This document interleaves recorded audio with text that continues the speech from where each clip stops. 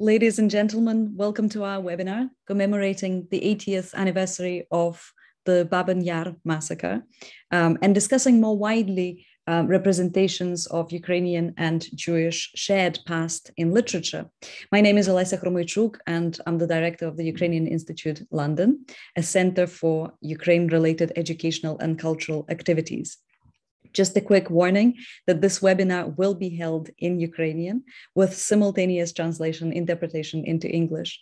Good afternoon, ladies and gentlemen, dear friends. Thank you very much for joining us on our webinar, 80 years of Babyn Yar Ukrainian Jewish shared past in literature. I am Olesia I am director of Ukrainian Institute London, which is a cultural and educational center related to Ukraine.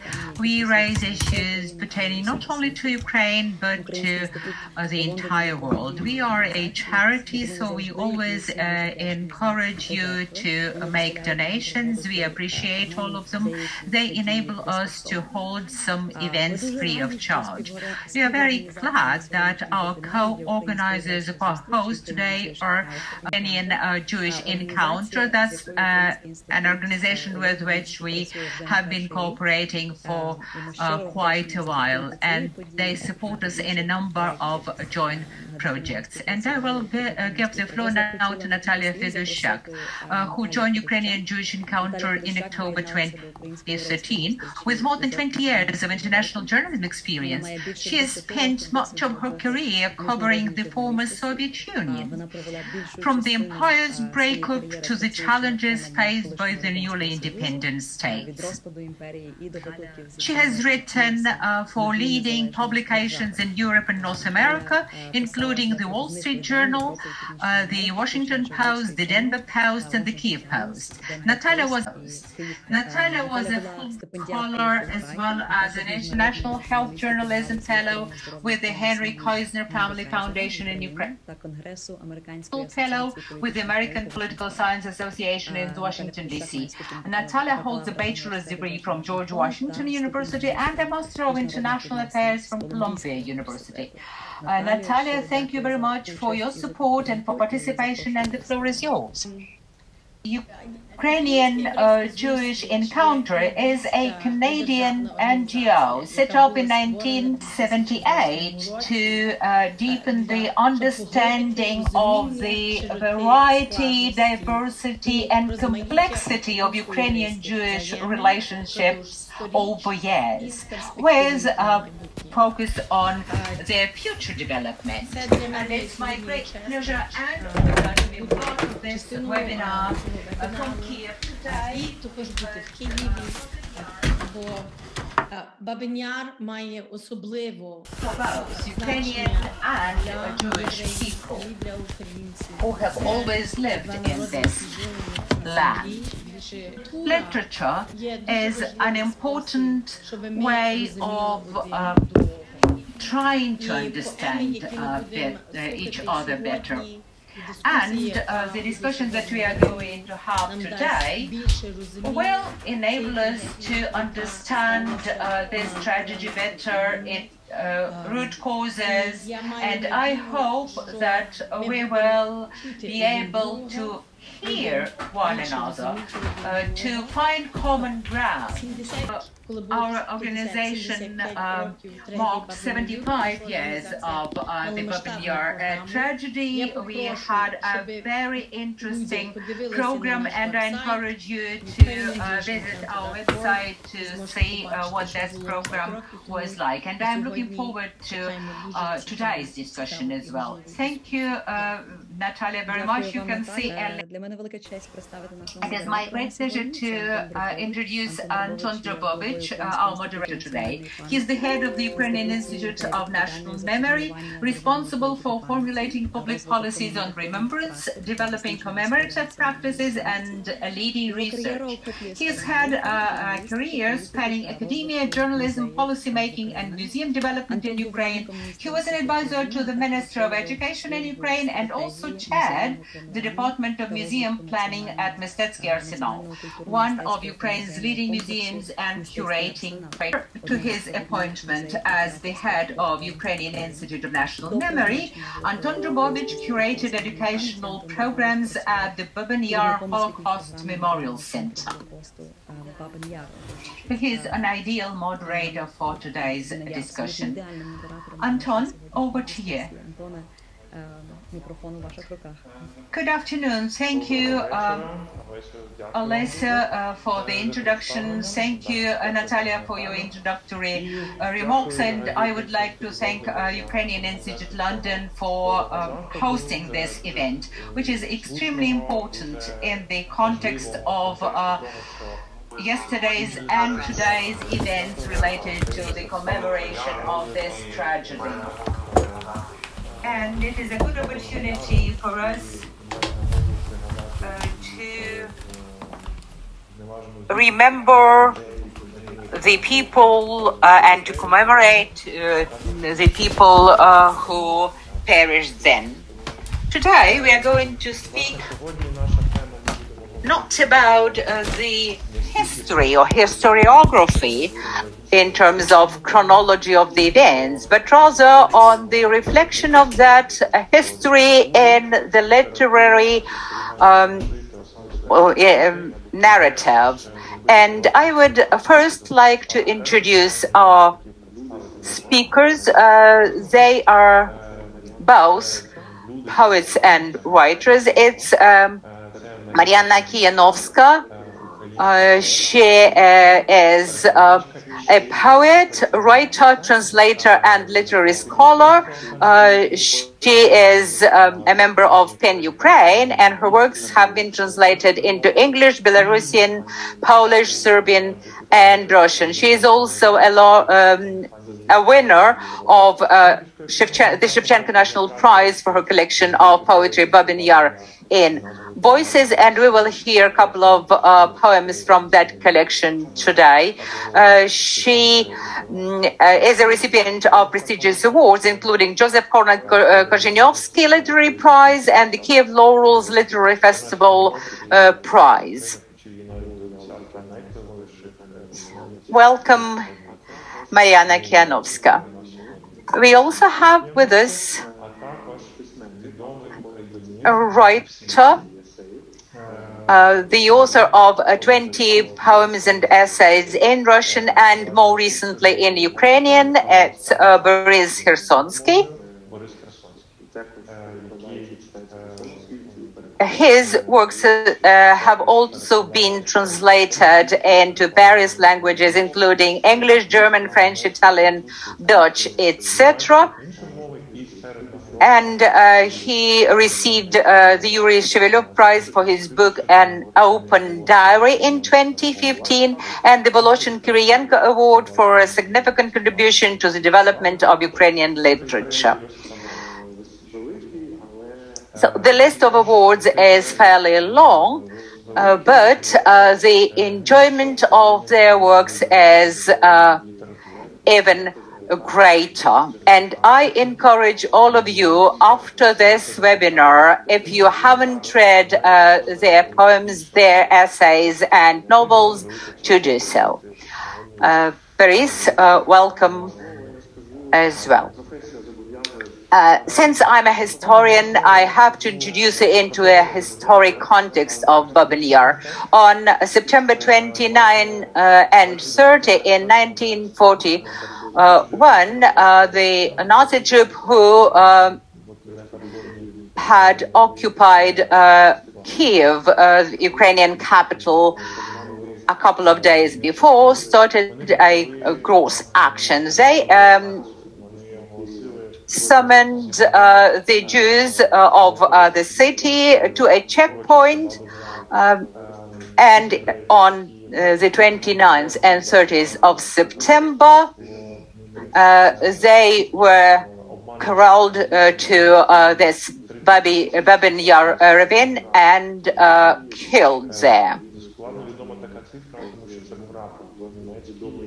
And later, they took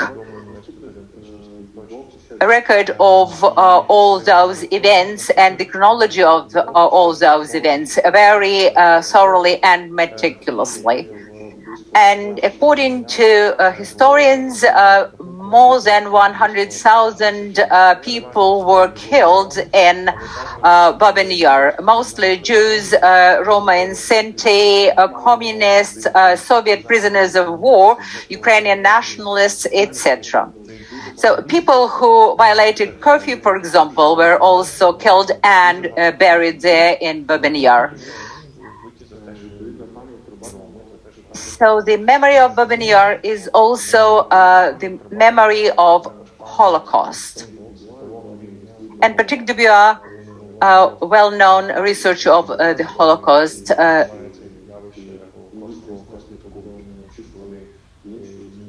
underscored this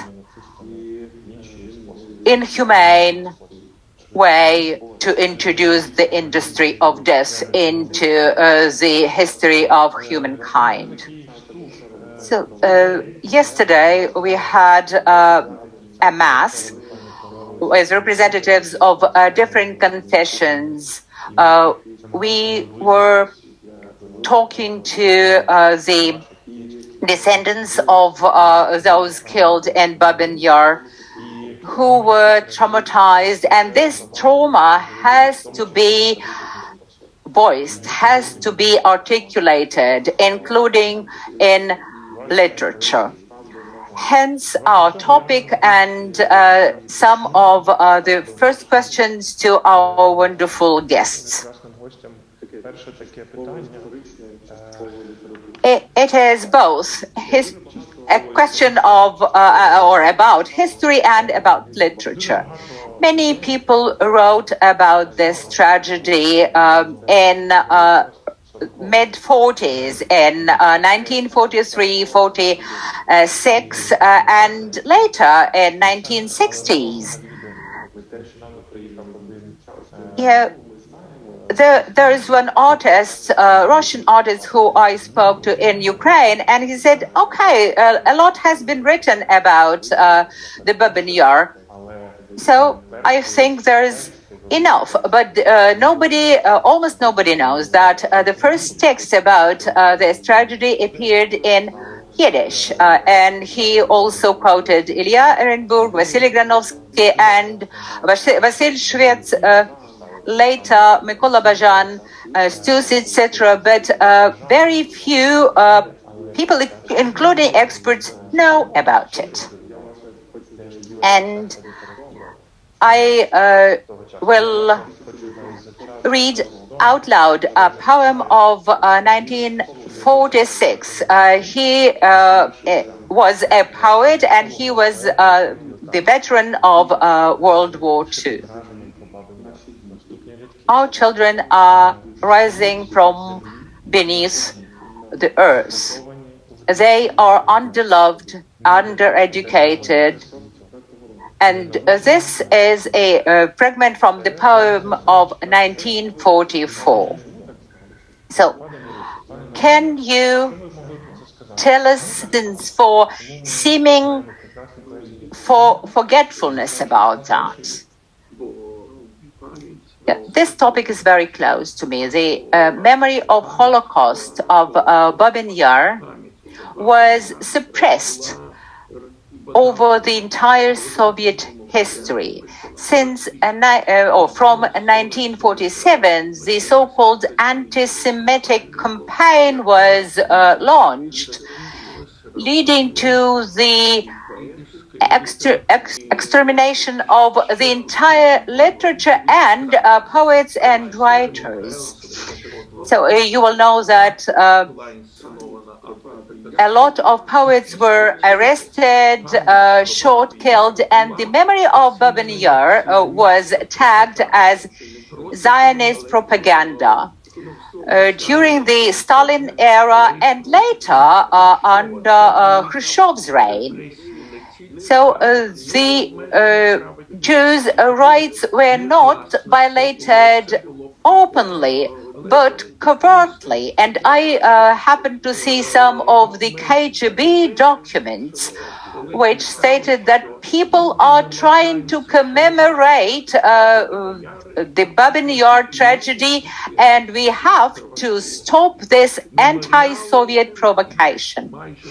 So even before Yevtushenko's poem, there were several attempts to do so in literature, but you will remember how that poem by Yevtushenko starts.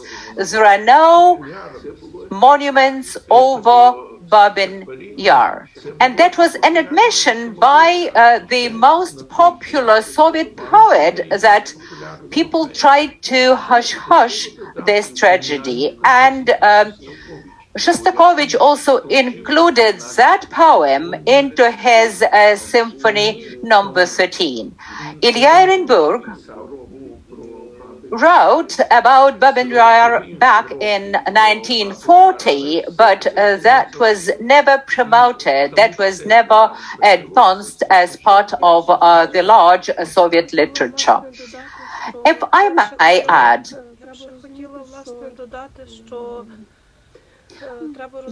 we should understand the way the Soviet literature treated any type of trauma.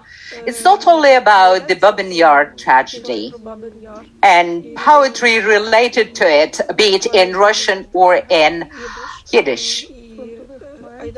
But the wartime poets, those poets who participated in World War II, who dared to write about it, would never see their poems published or in print anywhere. So, and they had children and grandchildren who would be preserving their works for the generations to come. I would also add the mentioning of the phenomenon of Yevtushenko. Of course, he was the great poet, and he promoted this topic even when it wasn't popular.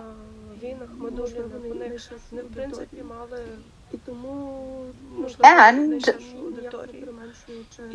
without diminishing the role of Evegeny Yevtushenko in actually trying to preserve this memory of the Babyn Yar tragedy, we should understand that but for Evegeny Yevtushenko, this very tragedy would have never been known to the Soviet people after World War II.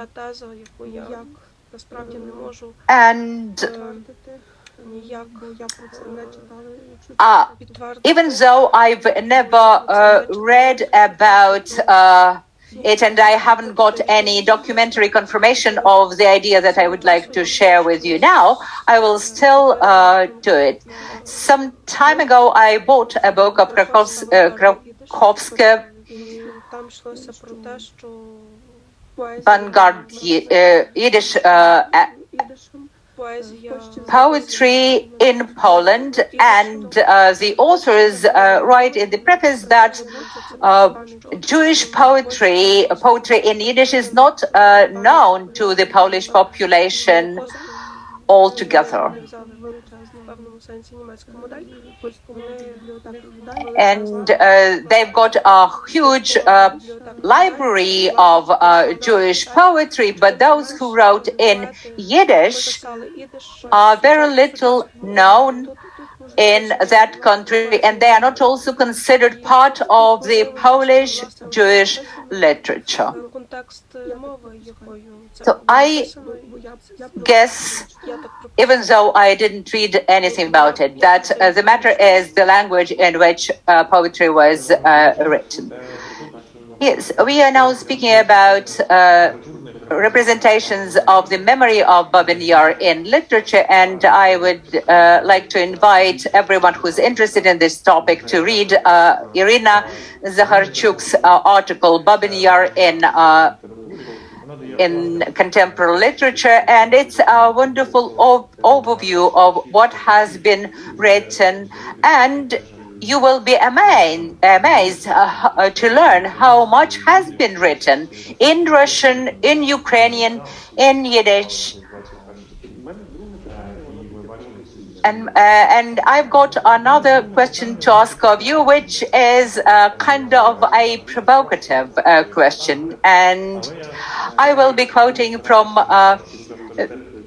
very well reputed experts in this area, or relying on their ideas. Vasil Grossman, in his well-known essay, Ukraine without Jews, and it was actually about the Babi Yar tragedy. So at the very end of this essay, he says, people are very strange creatures because they can teach themselves not to feel anything. You can lose your sleep if you see a child being ridden over by a car, but you will forget everything about mass killings. And again, I refer to Ilya Ehrenburg, and Borys referred to him as well earlier. And in 1944, he wrote about Babyn Yar. What's words? What's the pen if your heart is heavy with the memory? So hence my question: is there any sense to speak about such tragedies in literature, in poetry, if we doubt that people can feel the grandeur of this tragedy? And can we treat it as somebody else's memory, not ours?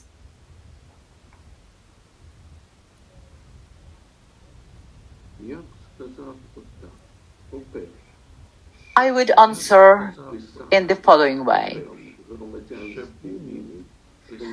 In the times of the Civil War, people said that you can imagine dozens of shootings, but if you read the list of shot people containing dozens and hundreds of those, you lose this perception of the tragedy. So, and here we are speaking about 52,000 of people killed over the period of 2 days. It is beyond imagination. You can only measure and feel the tragedy through your compassion with the tragedy of one single person rather than 52,000 people. And Marianna actually learned about this tragedy through interviewing very specific people. I can't remember who said that, but somebody said that when one person is killed, it's a tragedy, but when 100,000 people are killed, it's just statistics. So we should, again, uplift these statistics to an individual tragedy. Marianna, what do you think?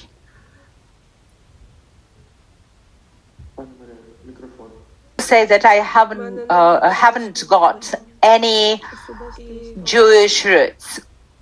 And my personal story and my relation to this understanding of what Holocaust is about and what the memory of the Jewish people is about stems from very special metaphysical nature of my acquaintance with those specific people. And it took me a long time to cover this road to learn about those people, including Borys Khersonskyi.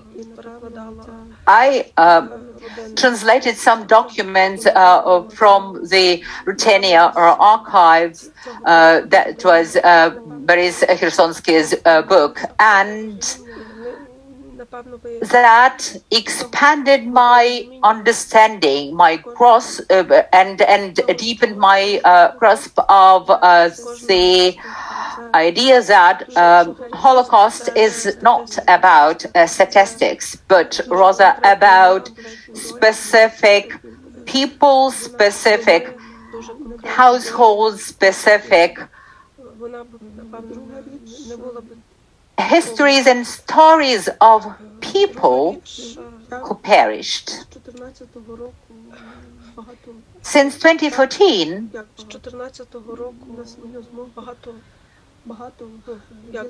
I've been traveling to the east of Ukraine a lot.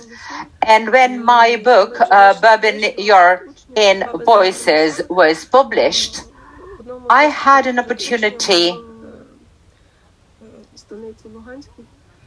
to meet with people in Stanitsa Luhanska, very close to the contact line.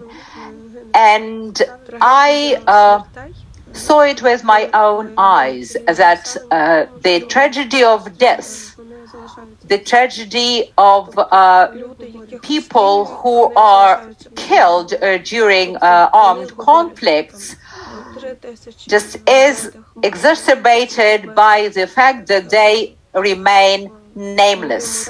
In my own city or town of Zhovkva in Lviv region, we also have a smaller Babyn Yar of Zhovkva. About 16,000 people were killed there, but we only know the names of a couple of families who were exterminated there.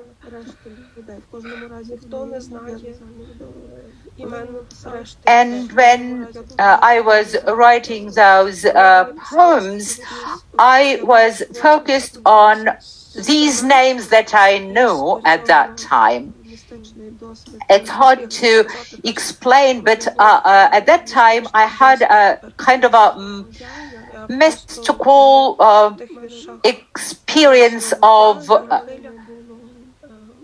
relating to one name, Rahila, Rachel. And I learned her story and I lived her story. In this context, I have got a question to ask of you about this block of your book about somebody else's memory. Quite recently, I publicly discussed this topic with Serhiy Loznitsa, a Ukrainian film director, and I remember him saying that the memory of Babyn Yar isn't the memory of Ukrainian people, but rather of the Jewish people. Do you agree with that? Because Zuba said some time ago that it is a tragedy of both Ukrainian and Jewish people. Is there any link here? Would you agree with Loznitsa? You're asking me, who is the translator, and I've been translating poems for 30 years, and I'm the medium, the tie, the linking chain between two languages and two nations. And I get warmer with both nations and I get colder with both nations. To me, it's about coexistence of nations, of people, of ethnic groups that do not assimilate, but coexist and share space and time and existence. It's very close to the laws of thermodynamics, actually. If we start thinking about Babyn Yar as a tragedy of Jewish people alone, then we would be no different from fascists. because it's only through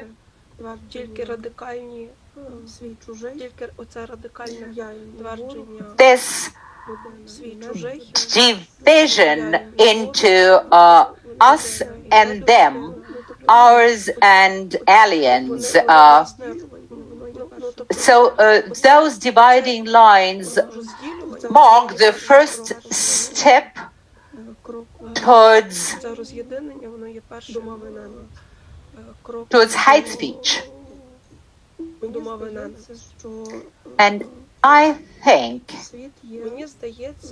that the world is much more complex than that, much more diverse and interlinked. And when there are wildfires somewhere in the jungle in Brazil, we suffer as well. To us, that wildfire means climate change and it will affect us. When people die by bullets, when people who used to be your neighbors are killed, then you suffer as well. We are speaking about the number of victims of Babyn Yar, but according to the theory of 3 handshakes, there would be no single citizen of Kyiv or Kyivite who wouldn't have lost a relative or a neighbor. I would say all of them were affected because they lost a neighbor or a loved one or a classmate or a colleague, etc. Yes, exactly. So this experienced tragedy was absolutely global to Ukrainians. Almost every city or town had a Babyn Yar of its own. Because Jewish communities lived everywhere and they were affected everywhere by that tragedy. I would not actually dispute here with Loznitsa because I respect him as a film director and I think that he's a true artist. I've seen 6 of his movies.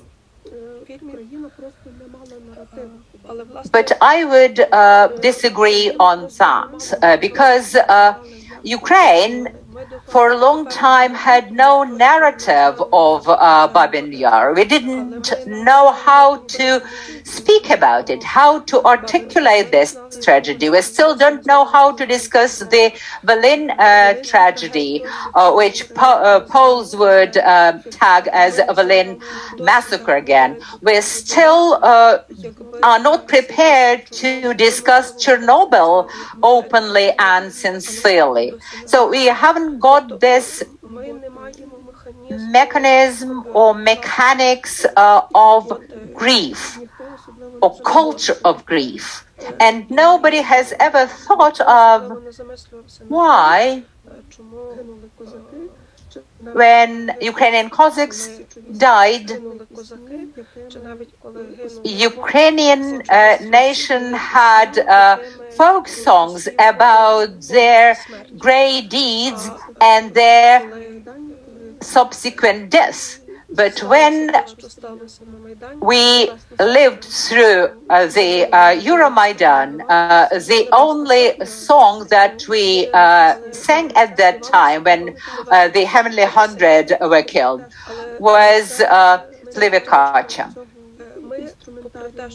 And now we are living through this war, through this armed conflict, but we still don't have the toolkit of grief so that we can relieve and express our grief. So any artist, be it composer, poet, say writer, the one who works for the mass media. We should all contribute to this culture of grief. Thank you. Borys, will you respond to what Marianna has said? And after that, I would ask you to read your poems, if you don't mind. Yes, thank you. I would like to say that Ukraine lived through a lot of tragedies. They started back in the ancient times with Batii, who captured Kyiv.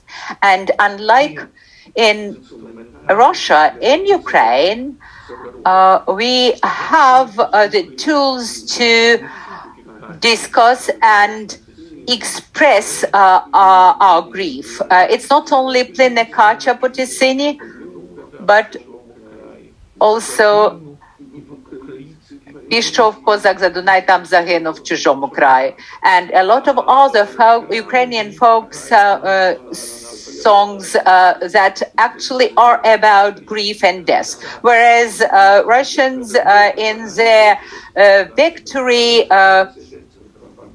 narrative, they would be saying we need one victory no matter what the price might be. So we've got this ethnic model of the nation that we are still discussing. And sometimes we forget that we've got a very diverse nation. We have got ethnic Ukrainians, and we have got the Ukrainian people with lots of ethnic groups. So we cannot say that the tragedy of Babyn Yar affected Jews alone.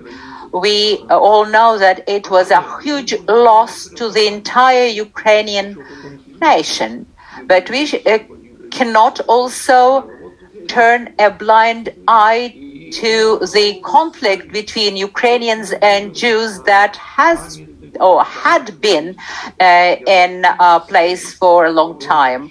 In Kyiv, in the very center of the city, there's this monument to Bogdan Khmelnytsky between two cathedrals, Saint Sophia Cathedral and Saint Michael Cathedral, that was just destroyed and then restored. And he said that we are here in Kyiv, which is a dawn of Eastern Orthodoxy. So,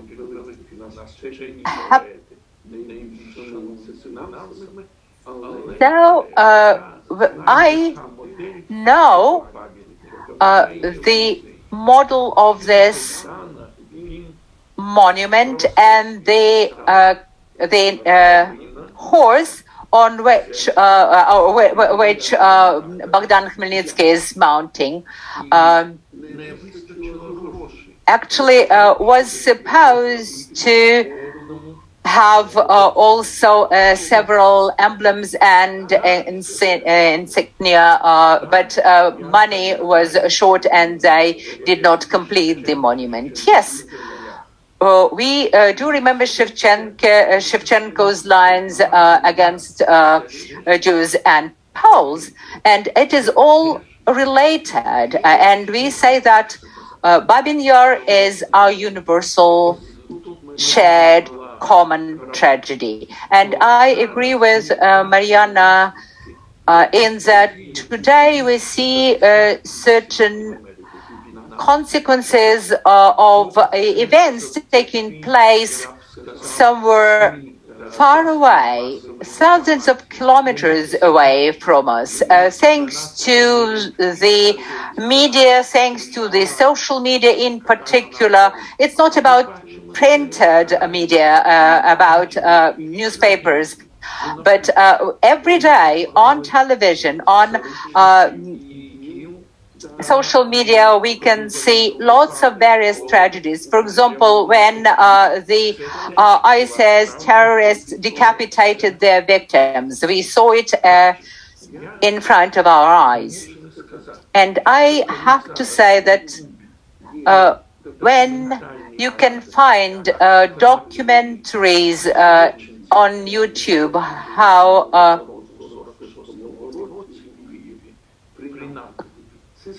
how public executions were carried out in 1946 in Kyiv, we have to accept that as a tragedy as well. So our understanding of the Babyn Yar tragedy will come to us and will be shared when we believe that we are all part of the Ukrainian people. And as John Donne said, don't ask for whom the bell tolls, it tolls for thee. Thank you, Borys. That's a wonderful concept of political nation that's part of the Ukrainian constitution of today, and I hope that we will live up to this notion, and we will be skilled enough and experienced enough to analyze it thoroughly. So now to poems. Who will start?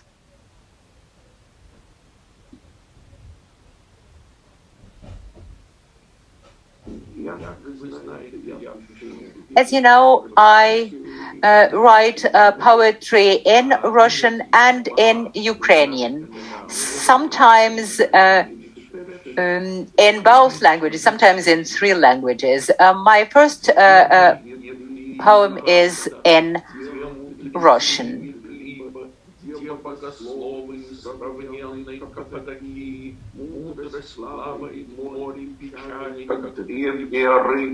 Почти что четвероногая, раньше были такие. Раньше были писцы, считавшие буквы в слове, и комментаторы толковали не смысл, а числа, потому что смысл похоронен в земле в основе, а бессмыслица радугой над головой повисла. Каждый охотник желает знать, где сидят фазаны. Каждый охотник идет напролом с ружьем, с заряженным дробью. Каждый каратель желает знать, где сидят партизаны. Каждый глупец считает, что создан по образу и подобию. Каждый считает, что его из праха земного лепил предвечный мастер своими руками. И рыба мудрости в море печали, помедлив немного, уплывает от нас, шевеля 4 плавниками. Дуже дякуємо вам, пане Борисе. Я тепер запрошую свою колегу Марію Монтегю прочитати. Now I will invite Maria Montague to read the translation of this poem in English. Where are you, Jews of the Levant, the wise men of Maghreb? Where are you, theologians of incomparable Cappadocia? Wisdom floats in a sea of sorrow like an ancient fish. 4-legged fish of the past must have looked like this. There used to be scribes who counted letters in words and commentators who interpreted numbers instead of meaning, because the meaning is buried in the ground, and nonsense hangs like a rainbow overhead. Every hunter wants to know where the pheasants sit. Every hunter goes ahead with a loaded shotgun. Every punisher wants to know where the partisans hide. Every fool thinks he was created in the image and the likeness. Everyone believes the eternal master sculpted him from the dust of the earth with his own hands. And the fish of wisdom in a sea of sorrow hesitates, floating away from us, moving its 4 fins. Translated from Russian by Nina Kosman. Thank you, Maria.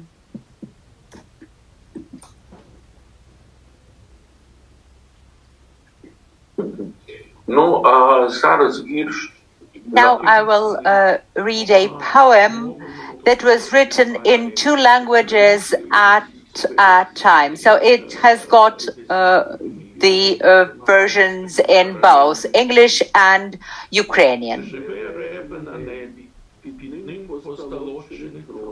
На лівому плечі сидить Мойсей, на правому плечі Аарон. Шепочуть вухи йому премудрість з обох боків. Це усна Тора, непорушний закон. Хто його не вчить, той зовсім здурів. Кошерна риба пливе в медовій річці. На дасі сидить лелека. Пасеться молочна хмара від хмари м'ясної далека. Ніхто не наважиться зварити казеня, знов-таки в молоці. Кази дерези, що куплена на ярмарку за 3 гроші, що мав у руці. А був хороший ярмарок, і непоганий сиру шматок. І коза хороша, дійна, слабка напередок. І синагога простора, кожний знайде свій куток. І поліцейський вусатий, пострубатий в зубах свисток. Але все це тут, на небі, де хала лежить на столі. І все ж таки нам цікаво, що залишилося там, на землі.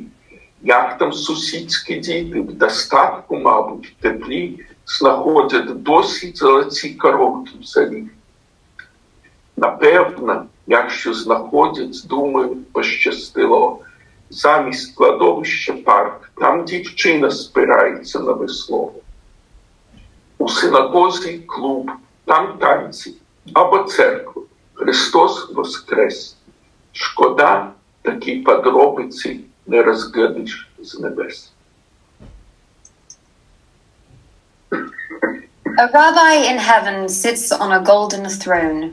On his left shoulder sits Moses, on his right shoulder Aaron. They whisper wisdom in the ears from both sides.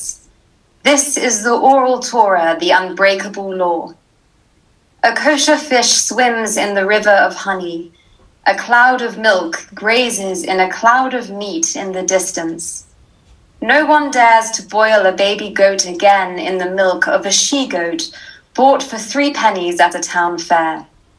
It was a good fair, and the town was not bad at all.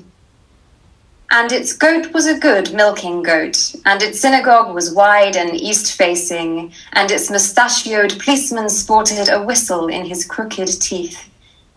And now they are all here in the sky, where the challah is laid out on the table. And yet I wonder about what's left down there on earth, how the neighbors' children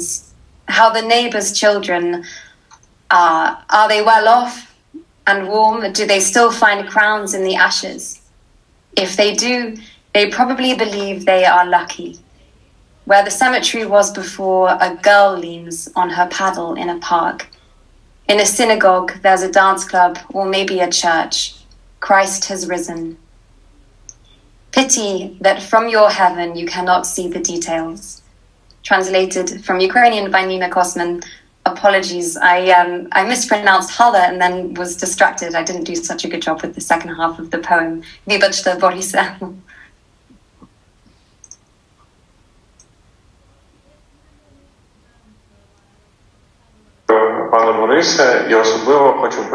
Thank you, Boris, particularly for your second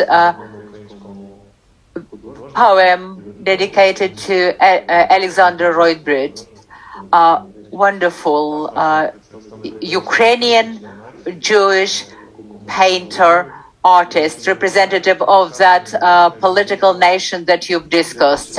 He died quite recently, and when you were reading that poem, I heard him speak, actually. Thank you very much. Yes, I dedicated this poem to Alexander Roydbrid, who I knew for 35 years, almost all my life. And I think that his last years were the years of fighting for the art gallery in Odessa and for the Ukrainian idea of a unified political nation. And that took a lot of his effort, of his strength, of his health. And during the commemoration ceremony, we noted that he will be well remembered, and we will publish his poems that will be illustrated by a Ukrainian poet and writer Serhiy Zhadan. And before, it was Alexander Royburt who would illustrate Zhadan's poems, a collection of poems. So you see this universal connection, these links, and this memory. Thank you very much. Thank you, Borys. Marianna, will you read a couple of your poems, please? While I'm sharing my screen, I would encourage the participants to stop sending your questions. Q&A function or chat, so we can start collecting them for a wider Q&A discussion.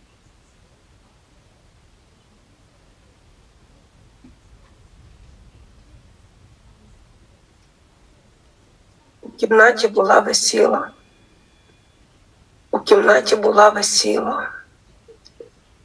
У кімнаті була весіла біла сукня весільна. Я у шафу її сховала. Я у шафу її сховала. Я у шафу її сховала, бо Давида вбив. Айзенсгрупа Зондеркоманда. Айзенсгрупа Зондеркоманда. Айзенсгрупа Зондеркоманда. Поліцаї, СС, розстрільна. Ми з Давидом були щасливі. Ми з Давидом були щасливі. Ми з Давидом були щасливі. Ми з Давидом любили. Мама вранці його прибігла. Мама вранці його прибігла. Мама вранці його прибігла. Запитала, чи знаю. Я не знала. Всю ніч не спала. Я не знала, всю ніч не спала. Я не знала, всю ніч не спала. Чула постріли з яру. Я не маю вже, каже, сина. Я не маю вже, каже, сина. Я не маю вже, каже, сина. А тебе проклинаю. Ти живеш, а його не стало. Ти живеш, а його не стало. Ти живеш, а його не стало. Майце вірку за кару. Я за кару це, мамо, маю. От стою і співаю, щоб не чути пострілів з яру. І потрошки вмираю.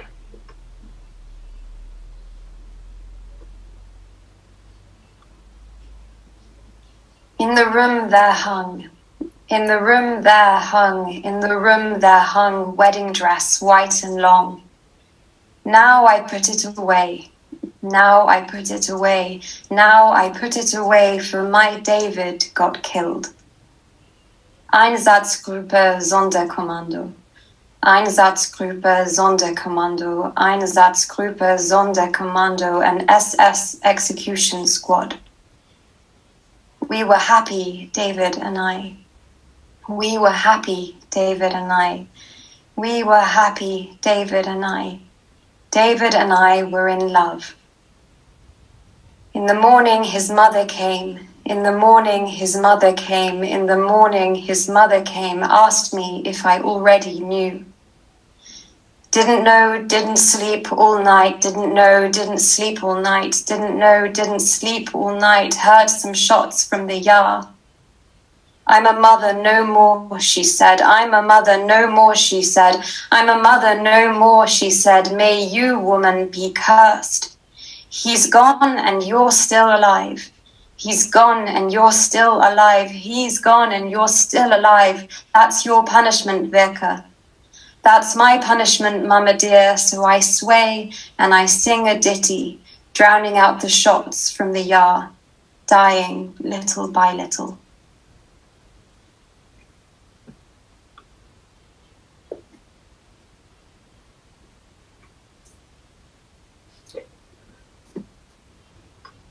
Вірш, яким кричу, тому що можу тільки це робити, тільки це. Вірш, який роботу робить Божу, а тоді роздряпує лице, зведене судомою до кості, і горить Антоновим вогнем. Вірш ненадлий, вірш у високості, йду з ним, як Рахиль у Вифлеєм. Сине туги, вірше, Бен'яміне, сам у полі воїн, сам же й радь, в кублах зір, отруйне, кровоспинне. Сигми, літер, стигмами горять, стигмами горять.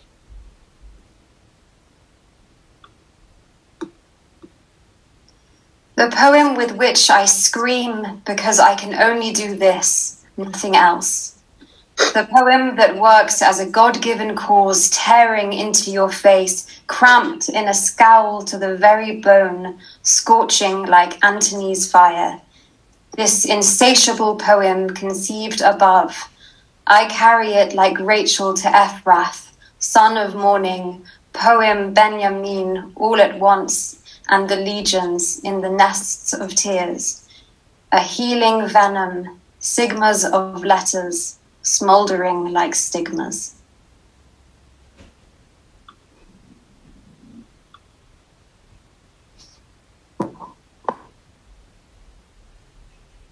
Тут я мусила би сказати кілька слів. Here I should make a very brief introduction before I start reading. This book, Babyn Yar Voices, gives voice to many children. Even more voices of children can be found in poems that have not become part of this book. I know how it came around, but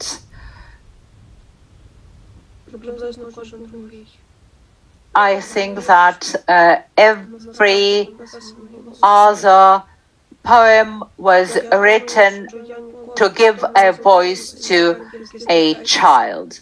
I never thought how many children were killed in Babyn Yar, together with their mothers and fathers.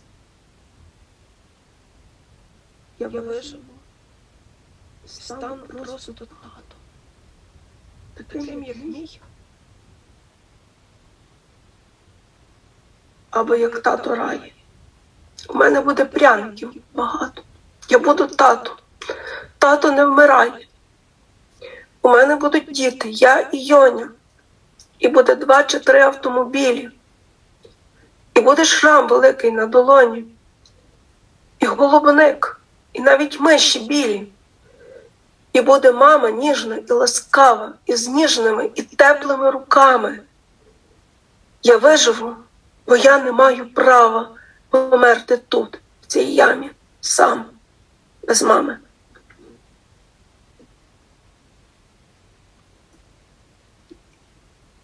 If I survive, I'll simply be a dad.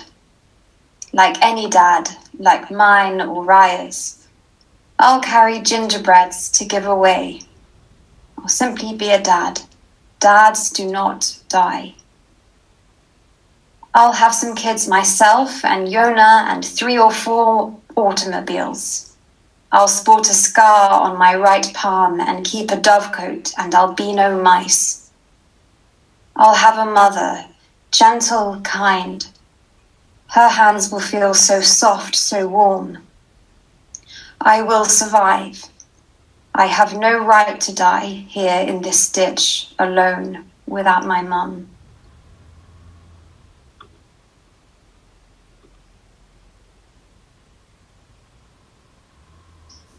Я дуже дякую, пане Борисі, пані Маріанно, за... Thank you, Borys, Marianna, for these poems, for these feelings. And I'm sure that many people on both sides of the ocean can feel this compassion and can feel what this tragedy is about. Thank you very much. Olesa Have we got any questions to our wonderful speakers? Yes, we are collecting questions. We haven't yet grouped them.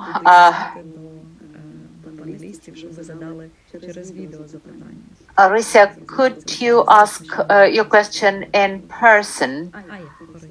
Yeah, you are here with us, aren't you? Will you please switch on your camera and your mic? Good afternoon. I'm extremely moved and I'm grateful to both of you for your generous sharing of your feelings through poems, through literature. I've grown up in Germany on Sellen's Todesfuge, and every time I am actually at a loss when I hear about this difference that is seen between different ethnic groups within one nation. I live in the UK now, and I don't have direct access to the Ukrainian society, but I feel it like Ukrainian people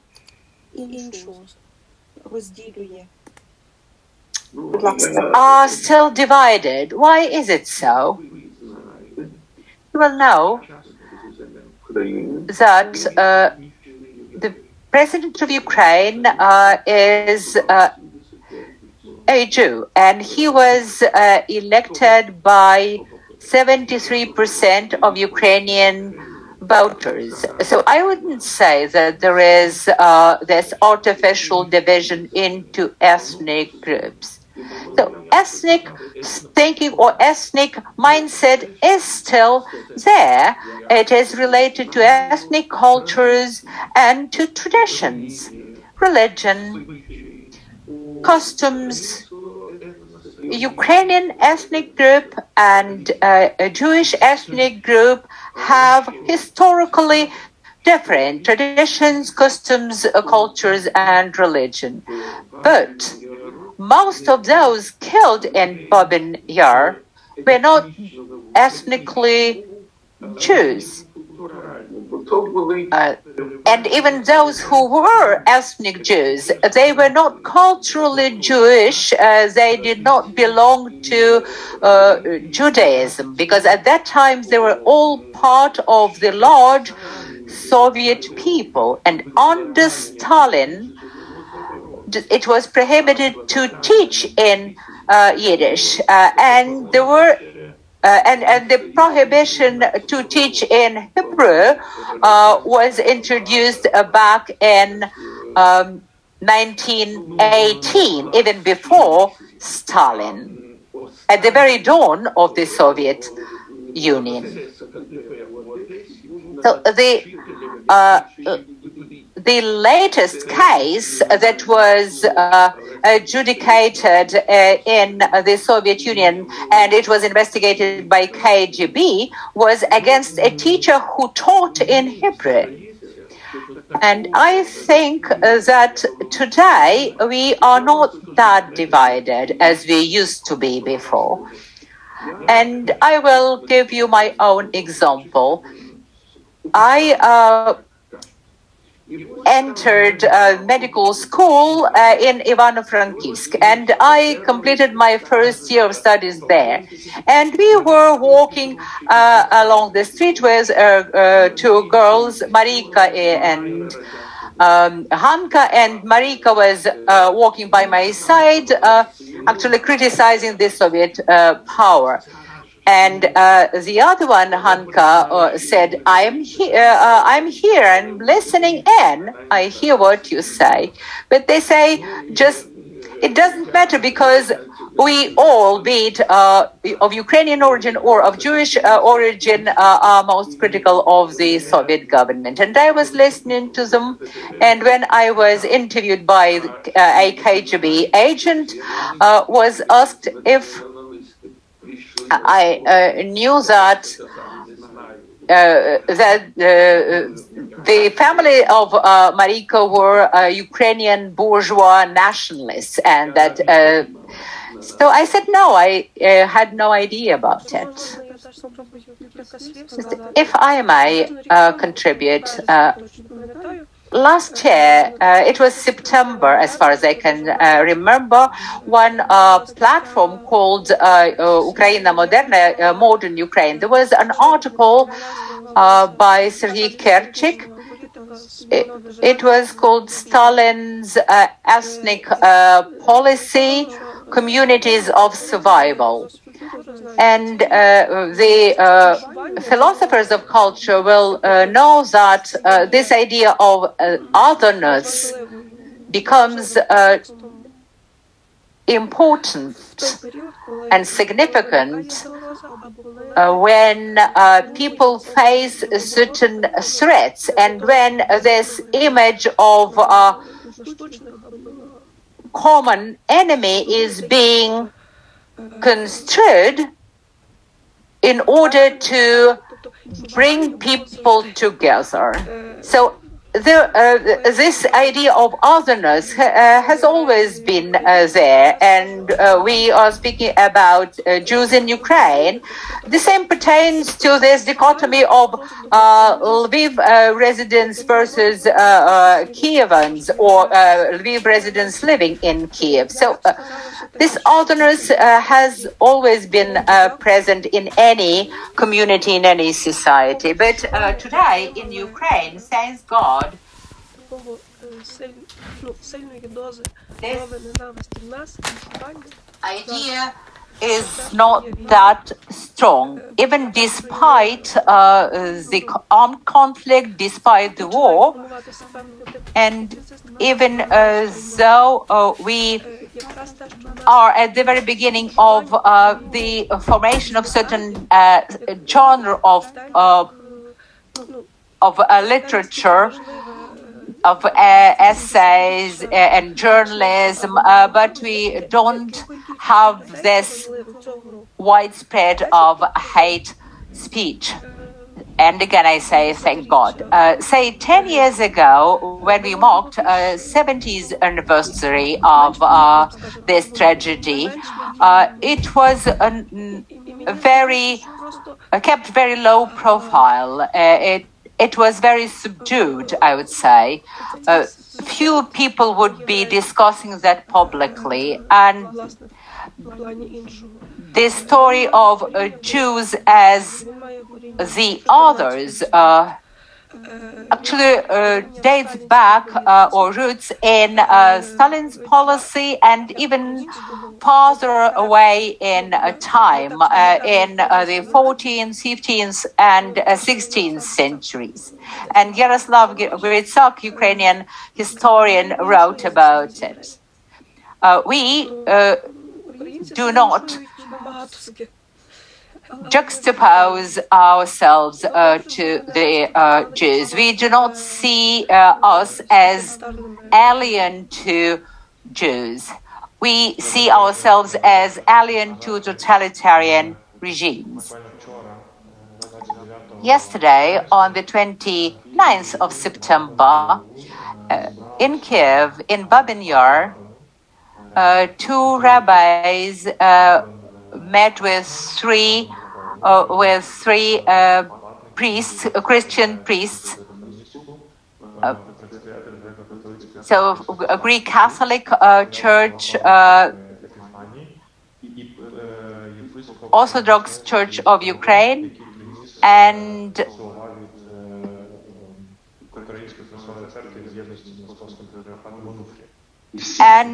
there was a priest who spoke on behalf of Anufriy, Metropolitan of the Russian Orthodox Church in Ukraine. So you will remember that 29,000 Jews were killed on that very day, on the 29th of September, 80 years ago. And all of those rabbis and priests came together just to be together there in time and space that can help us better commemorate and make sure that we would not be alienated from one another. We would not be juxtaposing us against them. And I understand that there are forces that would like to get us divided. And that is exacerbated because of the current situation, because of this armed conflict. But we are there to keep people together. Thank you very much, Arisa, for your question. We are still asking for your questions. You can write them in English, it's not a problem, or you can ask them in English and we'll translate.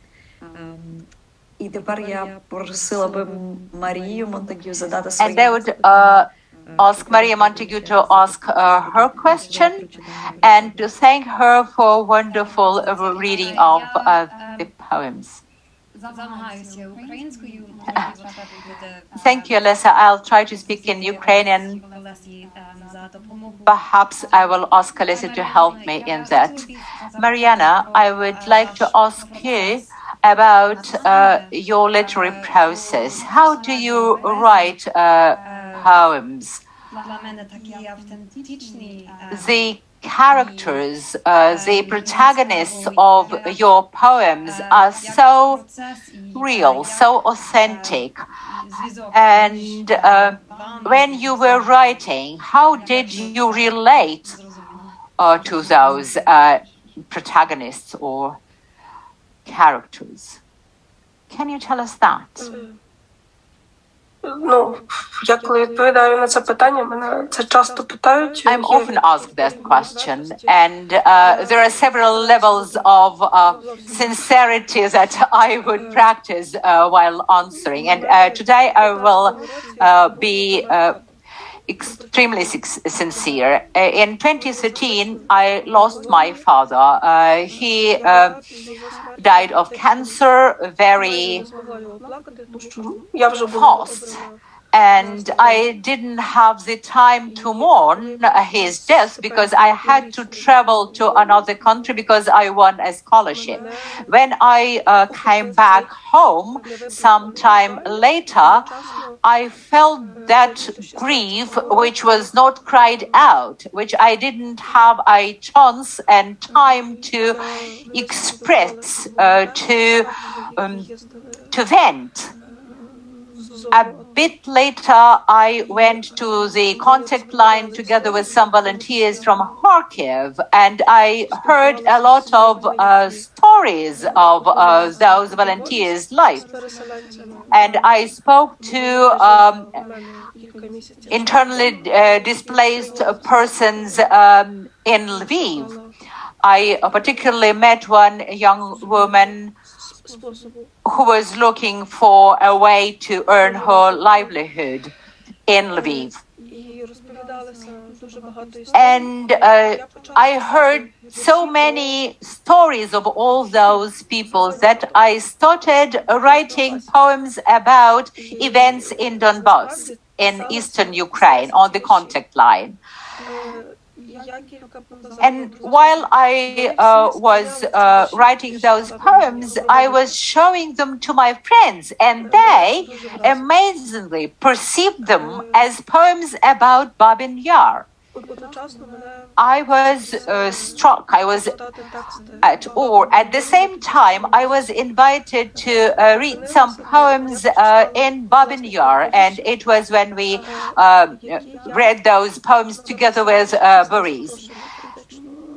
So, I had several new poems that I wrote after being invited to that audition, and then I thought of writing poems about Babyn Yar after that recital. So there are several poems not actually written about Babi Yar, but today they are read as if they were. And those voices were the voices that I heard inside my head. I was pregnant with those poems and I had to give birth to them. I wrote 302 poems within 3 months. The book only contains 1/3 of those. And I'm still very depressed and very moved when I start reading those or reciting those poems, reading them out aloud. They stuck in my throat as a lump, because every time I experience that tragedy, and over the last few weeks, I recollected this experience of writing those poems, and that was awful experience. I couldn't move. I was lying in my bed, and the very last 6 poems were written on the day of my father's death, or just the anniversary of my father's death. And then it took me 6 months to select poems that would be included into this collection, Babii Yar in Voices. And again, I sought advice from my friends, which should be there and which shouldn't. Some said that I should include all of them, but I understood that it would be too much. And actually, the arrangement of all those poems in that collection was yet another challenging effort. And I will tell you that I don't remember any of those poems by heart, and I haven't changed a single word since I wrote those poems. It was just an impulse. It was a concept that was somewhere in my head, and I tried several times to stop writing those poems, but I couldn't. Thank you very much, Marianna, for a very sincere and open answer. We've got a question from Oksana Guseva for Borys. Can you tell us from what collection of poems are those poems that you read? Will you unmute yourself, please? Is it one and the same collection, or are these 2 different books? The Ukrainian version of the second poem is from the book which is called Print Out. And very soon, 2 volumes of my book will appear in print. One is called Распечатка, and the second one, Rozдруківка. It's all print out, but in Russian, and in the second is in Ukrainian, and it actually sends us back to the times of the so-called Sam Vedav, or Sam Izdat. And the first poem is from the Duch Litera book called with Fire and Scent, and Marianna Kiyanovska wrote a preface to that book, for which I'm extremely thankful. Thank you. I can't see any questions from our participants, and if I may, I will ask my own question of both of you. My first question is to Borys, and my second is to Anton. Borys, you are a very well-known poet, and you're also a psychologist and a psychiatrist. Could you comment on the relation between personal individual trauma and the trauma of the entire nation? And is this latter articulated enough? If not enough, what should be done in order to change the situation? My second question is to Anton and other panelists. Ukraine recently celebrated its 30th anniversary of independence, and I deal in the issues of memory, and it is very difficult to commemorate various events, various tragedies, particularly such tragedy as Babyn Yar.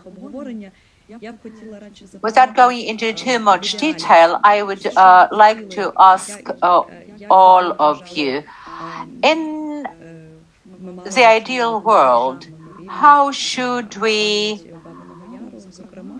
commemorate Babyn Yar in Ukraine, or the entire tragedy of World War II in Ukraine's territory? I will be very brief. First of all, being psychologists and as individuals, as poets, we should be speaking about individual traumas, not about traumas of the entire people. These can be traumas or these cannot be traumas, but it's up to people. They select themselves what to treat as trauma. In Odessa, for example, in 1941, about 10,000 Jews were incinerated in an artillery depot in Odessa, as I said. And they are seldom mentioned, they are seldom spoken about. And on the 1st of May 2014, 40 plus people died in a fire in the trade union's palace. And we speak about it a lot. We still believe that it's a huge loss to the country, irrespective of political allegiances of those people. So, and we discuss it, and some people call it Odessa's Hatin. But the killing of 10,000 Jews in Odessa back in 1941 is never mentioned. So they are not treated as a tragedy. Quite recently, I visited the Jewish cemetery in Odessa, the only one that has been preserved, because 2 were destroyed. And I saw one grave, and the plaque said that it was a memorial to the Holocaust victims, and it was erected by American Jews. And there's one more monument in the artillery park. It used to be a park, actually. Today it isn't. And they've got a monument. So for a certain person, it will be a trauma, but for another, it won't. And your second question is fairly complex. And I think that the country, the state, should remember its citizens who perished again, regardless of the idea that they espoused.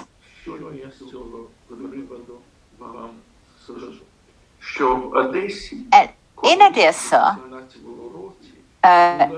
in 2018, 1918, there was a battle between Ukrainians and the communists, Ukrainian Cossacks and communists, and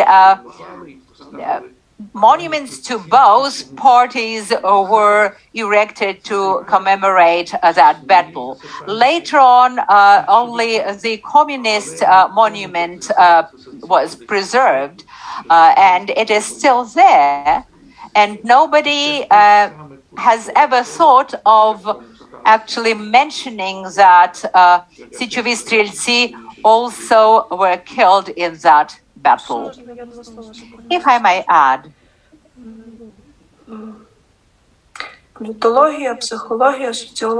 political science, social sciences, psychology use this notion of projective behavioral change. When a certain model is established, which is shaped over an individual's life. And oftentimes, this shaping of the behavioral model is affected by the family, but not only the family, but also by school, by environment, by peers, and by the governmental or public policies.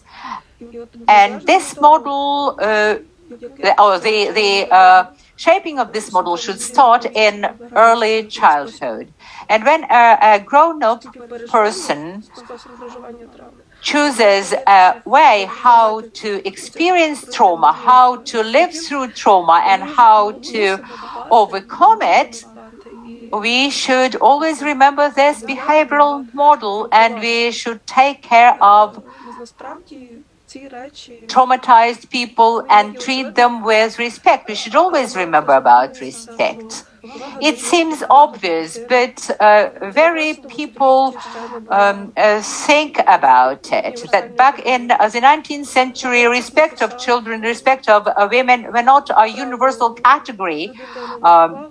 So you will remember that Korchak wrote about a book, Child's Right to Respect. And he started writing that book during World War I in Kyiv, and that book actually caused an entire shift of paradigm in pedagogical sciences. So we should start talking about respect and start forming this respect in a person as a model of behavior. Respect of your neighbors, respect of your family, respect of other people, and respect of other nations. So we understand that the world is a very diverse and complex